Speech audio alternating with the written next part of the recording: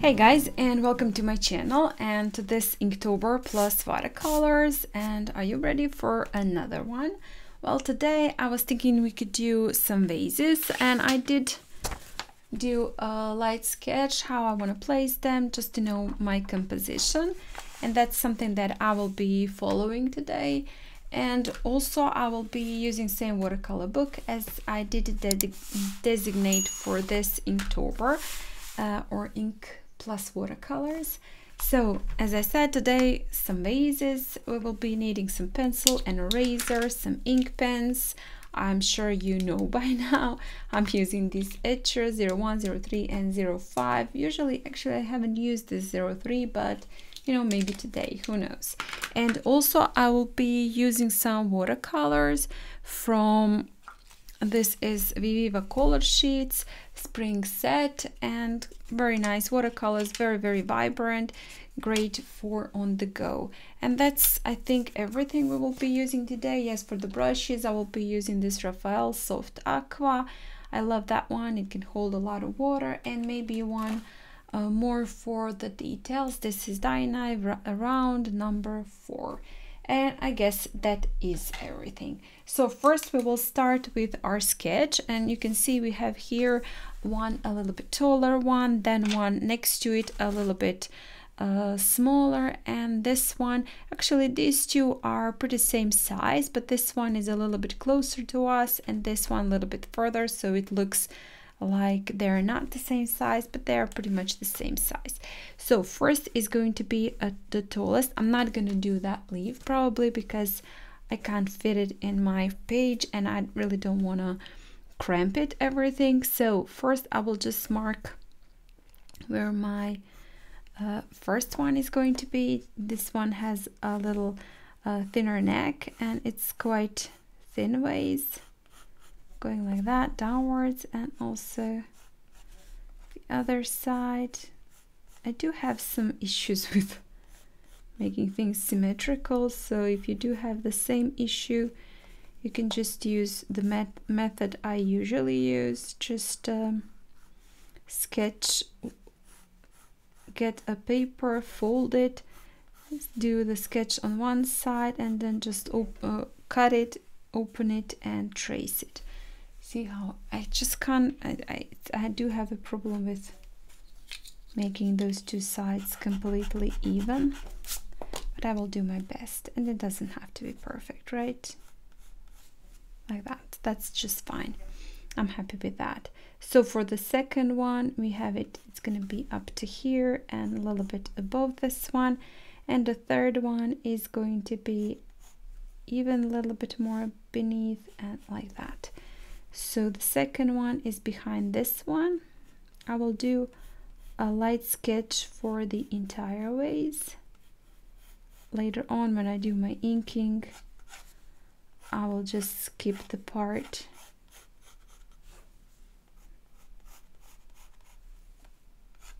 where they should be hidden behind, like that. That's gonna be for the second one. And for the third one, we have also a little bit thicker neck going downwards, and this one is quite thick. Yeah, maybe even more. So I will just add a little bit more belly on this side, like that. I do believe they're just quite fine, quite symmetrical. So let's get our ink pen 05 again, and I'm gonna do the basic ink, not gonna do the straight line. I'm just doing the sketchy line for my vases,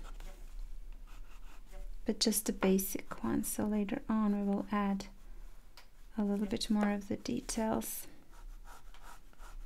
to the sketch, like that. It's gonna make it a little bit more circular. That's what we can see from the second one and from the third one. belly.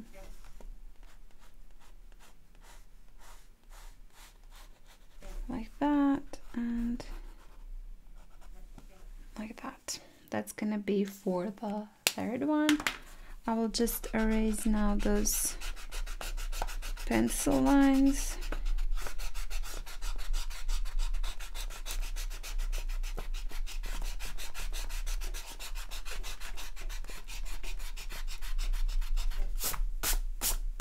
Like that. So those are our vases. I'm just gonna get 03. See this one, this time using a 03, and I will just add a little bit more of the, you know, some parts of a vase a little bit thicker. I won't be trying to do too much of the shading this time. Just gonna go over some parts, make it a little bit thicker. This is gonna be a quick inking today, and also this one.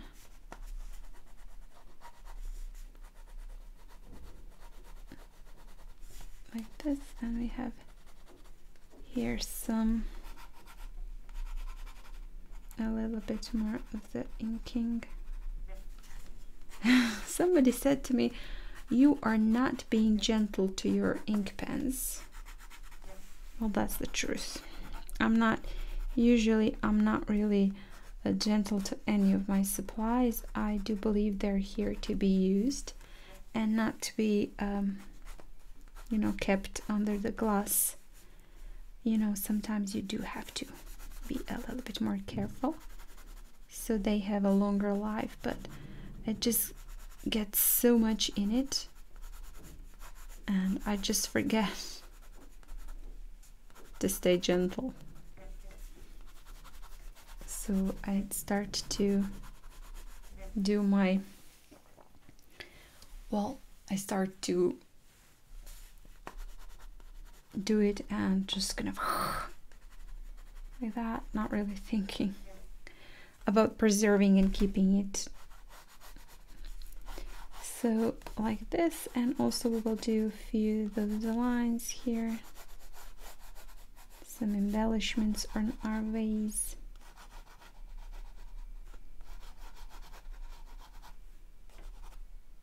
Like that. There you go. And on this one we will have some circles, just to keep that one a little bit more interesting, like that. Here maybe some smaller one here, and then we have this one very big here. So that's gonna be our details, and on this one just a few lines like that. And we're gonna do our,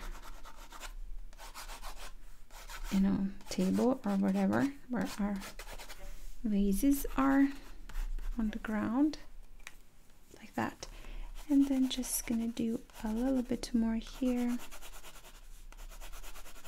to make this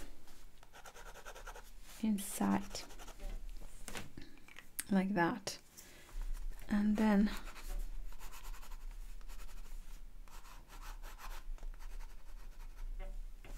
some shading, a little bit more on our, there you go, vases. I believe that's enough. For this one I will be using color, this is called Cherry Blossom. I'm gonna mix that one in, and it's very, very pink, so I don't want my vase to be so pink, so I will just use a little bit of the green as its complementary color, just to tone it down slightly, create this very, very nice, not so vibrant pink. We can move this. So here it is. I'm just gonna go over my vase, the first one, and add that in like that. Also, I will do a few splatters just to maybe move it around. For the second one, I will be using, we'll go back to that one. For the second one, I will be using, just looking for it. This is going to be yellow ochre. Well, actually, yellow ochre is on this set. This is again watercolors by Viva Colors, watercolor sheets, different sheet, and I will be using yellow ochre. This is quite vibrant color. Just gonna put it onto this vase. And even if my colors mix slightly, I don't mind that. Bleed into each other. It's gonna be fine like that. I'm gonna even put it there just to bleed slightly one into each other. And I'm gonna use also some burnt umber, but this time I will use slightly smaller brush for the burnt umber. Just gonna do those circles like that. And there you go. And we can maybe even help that color bleed slightly inside of our circles. Why not, right? There you go. And for the last one, I will be using, we have here, this is one a little bit brownish color. This is actually again here. This one is called Tree Bark Brown, so just a brown color. And I will add a little bit of the blue. This one is called Indigo Blue, or actually I'm gonna add just a little bit of Midnight Blue, not indigo but Midnight Blue, to create this grayish color.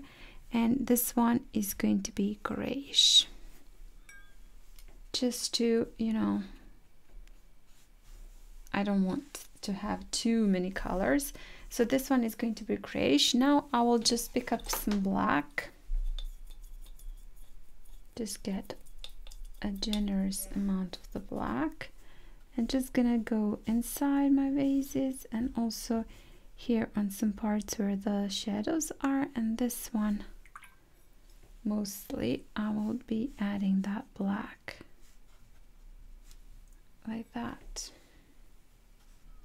This one again a little bit bleeding.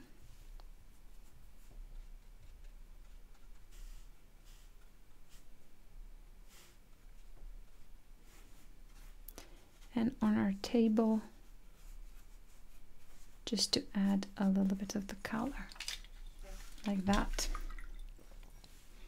So now I will get slightly smaller brush, get back to my pink.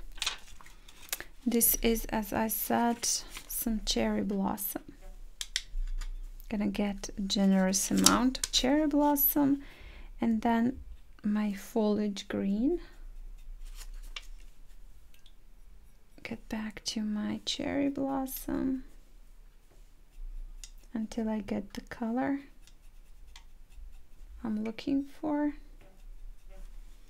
And I'm gonna just do those embellishments on my vase with that little bit slightly more saturated, more vibrant color. And also gonna do a few splatters with that pink.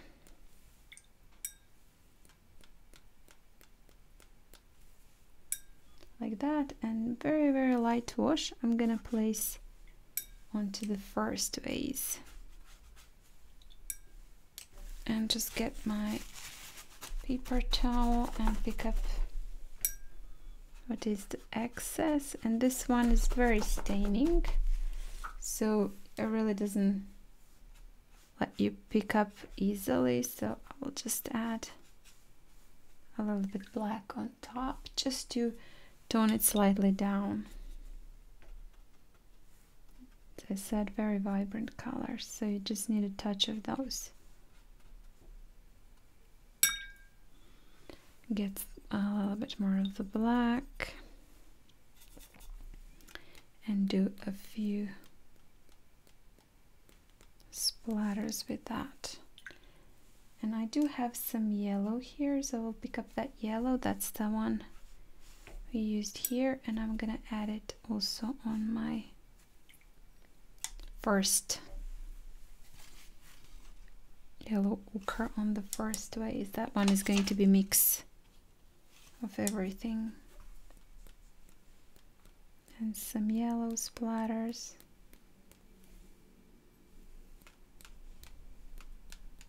Just going also above, and some pinks.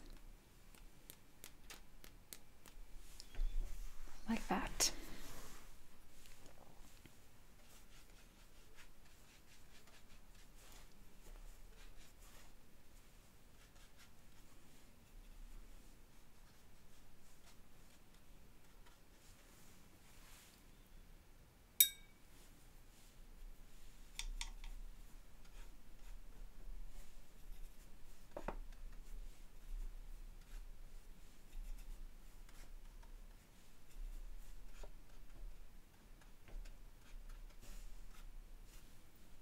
Just fill your paper with paint, you know, where you think it's a little bit more needed. Just add that in, and also I'll add a little bit here for the shadow, just behind this vase. Like that.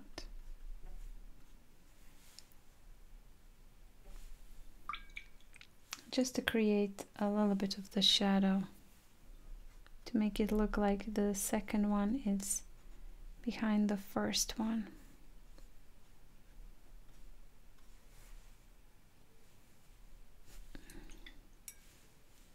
And I guess that's it. Do we need anything more is my question. And one more thing I will actually do, get a little bit of the yellow and just add that one here and do a few larger splatters. And also here with a smaller brush, a few smaller ones, just to create some texture to my vases. Now I will dry that. So I'm stopping now somewhere in the middle of my paint drying process, and I just want to add a clean water here and there, maybe where the paint is still wet. It will create texture, we'll see. So let's just dry it. So this is now completely dry, and I will get a little bit more of that pink, but this time add just a tiny bit of green to it again, like that, and then just do the border on this side, soften it slightly, and also on this side soften it, and do a few lines here for the details, like that. And then also on the second one I will get a little bit more of, it's gonna be some, actually here it's gonna be some burnt umber, this time a lighter wash, and I'm gonna go over it with burnt umber.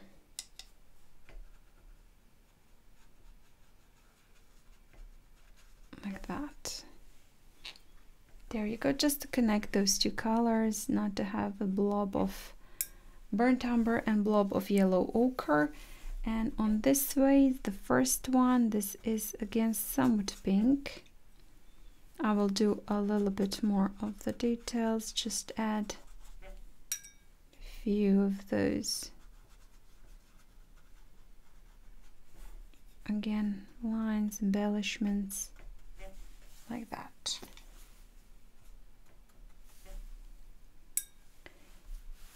And I will get some black and do a few more splatters with black. And I will do a few splatters with yellow, with white gouache. Just gonna add on top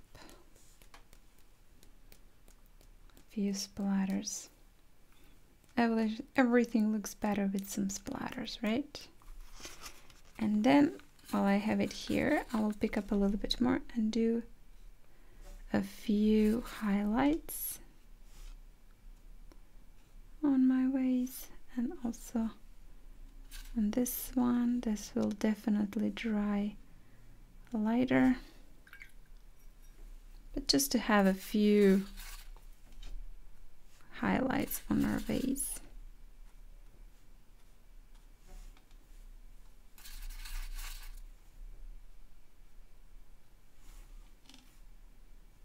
Like that.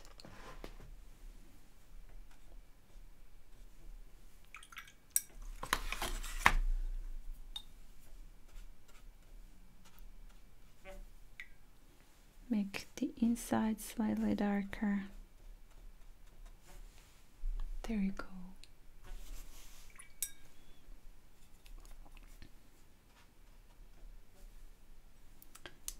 Like that. So again, some burnt umber here to go inside this vase. Like that. So I think we're done. I will just do one more thing, and the light is changing, also saying finish up. It's gonna right here, vases, October 22nd. There you go. So now we're, well, almost done. I do want to add I do want to add just a little bit of the black here, you know, just to create some impression of the shadows there, like that. So we're definitely maybe finished right now. I do want to add a little bit more of the color around them,